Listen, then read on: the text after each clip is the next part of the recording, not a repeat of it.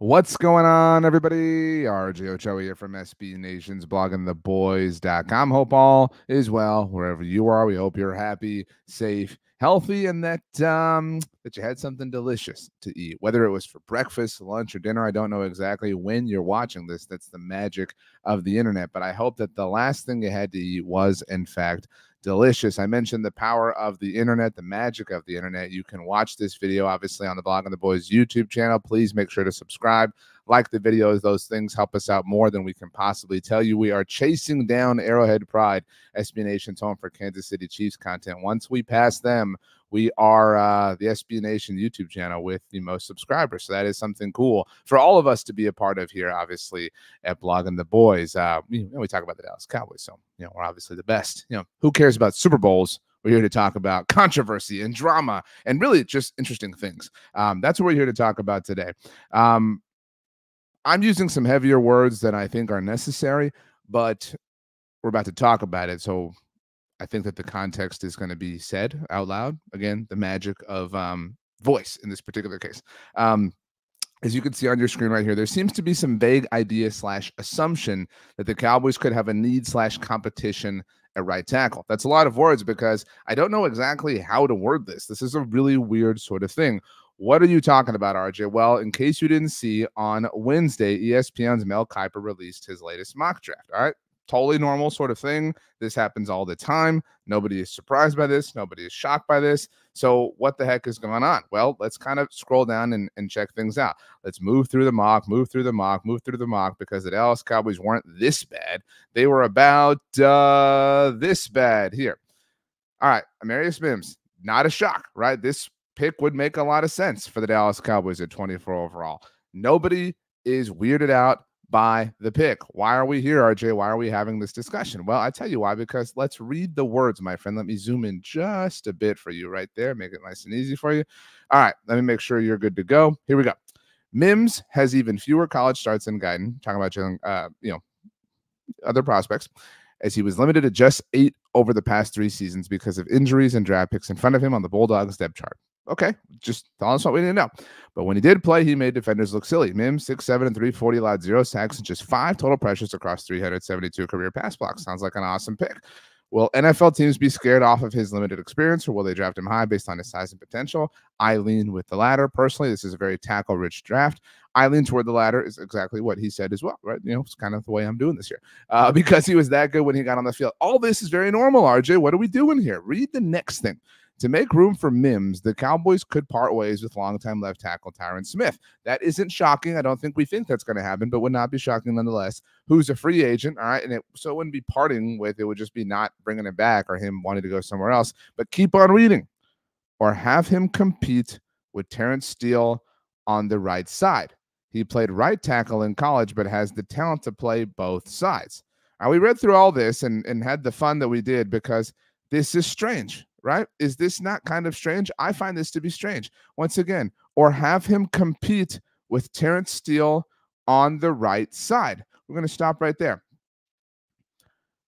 Why is there a potential competition with Terrence Steele on the right side? And why does anybody think this? Now, Mel Kiper, whether you agree with him or not, who the hell is Mel Kiper? We've all heard this soundbite before. I'm a fan of Mel Kiper, certainly one of the foremost NFL draft experts and insiders in the business. So what he says is significant. All right. What he says has value. What he says has merit. And so if he is saying, based on the people he's talking to, something along the lines of, could the Cowboys have him compete at right tackle with Terrence Steele? Our ears perk up. Now, I think we all think Terrence Steele was fine in 2023 for the Dallas Cowboys, but I think beyond that, we know that Terrence Steele was given a brand new contract extension by the Dallas Cowboys last offseason. Why then would they immediately draft somebody else to compete with him at right tackle after having just paid him? He certainly wasn't bad enough to the point that you're considering moving on from him. This is strange. And maybe you're thinking, RJ, you're making way too much of a mountain out of this tiny little molehill. This is one throwaway comment. This is just one analyst. This is one person's opinion. There's no need to kind of make a big old, huss and fuss about this. Well, I present to you a mock draft from last week from NFL Media's Daniel Jeremiah, one of, the NFL's foremost experts when it comes to NFL draft coverage, just like Mel Kiper. These are two of the very best draft analysts in the biz. All right, you can read the article there read the title, from my article. I wrote about both this mock that we're about to discuss and the Mel Kiper one. You can check those out at blogontheboys.com. But anyway, Daniel Jeremiah's latest mock draft suggests the Cowboys have need at both tackle positions. This was last week, all right? It was less than a week ago, but it wasn't today. Mel Kiper's mock dropped on Wednesday. That's the day I'm putting this together for you. So, all right, what did he say? Let's scroll down here. These are Daniel Jeremiah's words. Whoops, I went too far for you here. Here we go. This was Tyler Guyton, not Jalen Guyton. Slip of the tongue a little moment ago. Dallas Cowboys, Tyler Guyton, Oklahoma. This is the Guyton that Mel Kiper was referencing here. With Tyron Smith headed for free agency, these are Daniel Jeremiah's words that we quoted here. The Cowboys can have 2022 first-rounder Tyler Smith man one tackle spot. Okay, right. He played left tackle in his first year in the NFL in 2022. That wouldn't be weird. While Guyton takes the other. What? What are we doing here? Why is this a conversation? What is happening here to where last week Daniel Jeremiah intimated that that Tyler Guyton could take a tackle spot with Tyler Smith taking the other tackle spot, and then that Mel Kiper would intimate that there could be a competition at the right tackle position.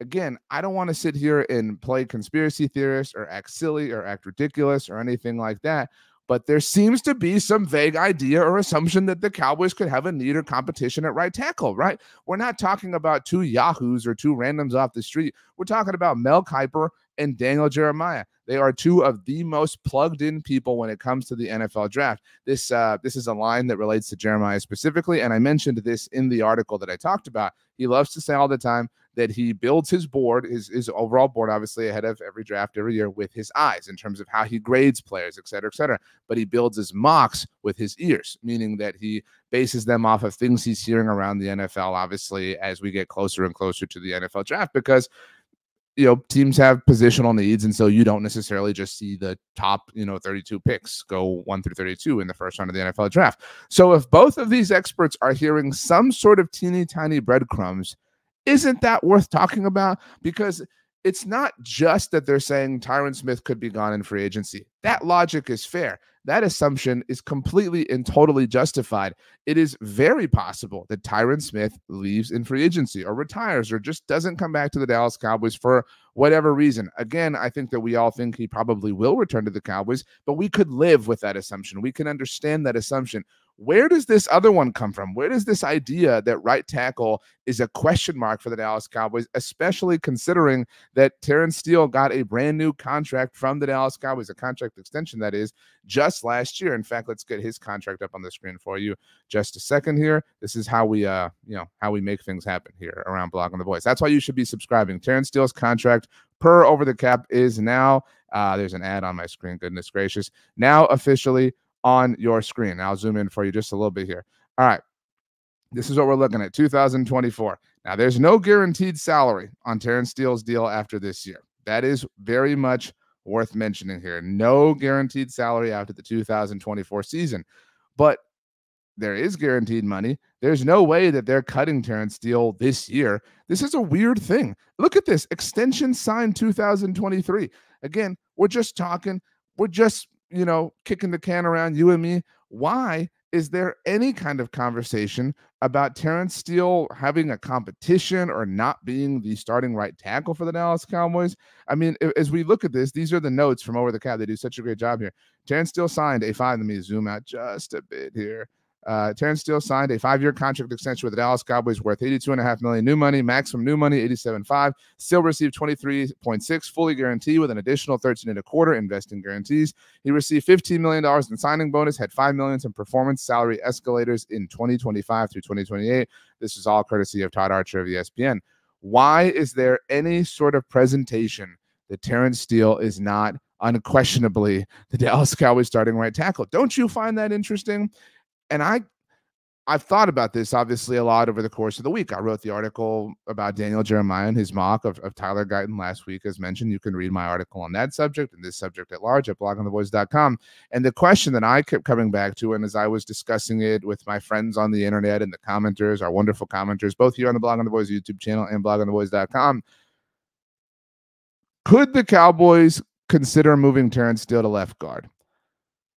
That's the only way that I think that this could make sense, right? The only way that this could possibly um, make some semblance of sense is if your offensive line from left to right is Tyler Smith, Terrence Steele, which is something the Cowboys talked about last year, Brock Hoffman, let's call it Zach Martin, and call it Tyler Guyton or whatever. I mean, is that an option? Is that, I mean, because I'm not making this up. This is something that the Cowboys themselves, let's get one more thing on your screen here. Less than a year ago, all right, this was March 28th, 2023, 328. Happy day to the Atlanta Falcons. All right. We wrote, this article is by the fantastic Tom Ryle. The Cowboys were considering the idea of Terrence Steele at left guard. All right. This is a tweet from Clarence Hill that we included in the article, obviously. Cowboys coach Mike McCarthy on cross-training Terrence Steele at guard. I mean, we're talking about it. Yeah, we're talking about it. We haven't gotten there with those guys yet. Off-season program starts in April, but yeah, well, definitely we're looking at those things.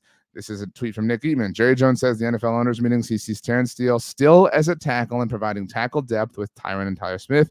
As for left guard, the draft is probably the best spot to address that need, but the Jones, didn't rule out signing someone from within or using someone from within. So is that at play? Is there chatter about this? That's really all I'm wondering. Obviously, Terrence Steele is a part of the plans for 2024, but there is at the very least, or there are at the very least, two different people intimating that there is some sort of competition for the Dallas Cowboys at the right tackle spot. And I don't think any of us anticipated that as far as any kind of conversation that we could have predicted relative to things percolating around the NFL Combine. But lo and behold, here we are. If you haven't yet, please consider subscribing here to the Blog on the Boys YouTube channel. As mentioned, we are on the way to passing our friends at Arrowhead Pride, and of course, on the way to 22,000 subscribers. Thank you to those of you who have already been a part of our journey for this entire time. We appreciate you very much, and we strive very hard. We work very hard to make sure that you are well fed in the world and in the area of Dallas Cowboys content. If you think that I'm cool or you want to follow me and tell me that I'm not cool, you can. My name is RJ Ochoa. You can follow me on Twitter, Instagram, or Threads at RJ Ochoa, or on TikTok at rj.ochoa. For now, I bid you adieu. I told you that I hoped whatever you had eaten most recently was delicious. I'm going to do you one better. I hope the next thing that you eat is even more delicious. I hope it's amazing. I hope it's fantastic. I hope it is just a culinary experience beyond your wildest imagination. You know why? Because you deserve it. Thanks so much for hanging out, everybody. We'll see you next time.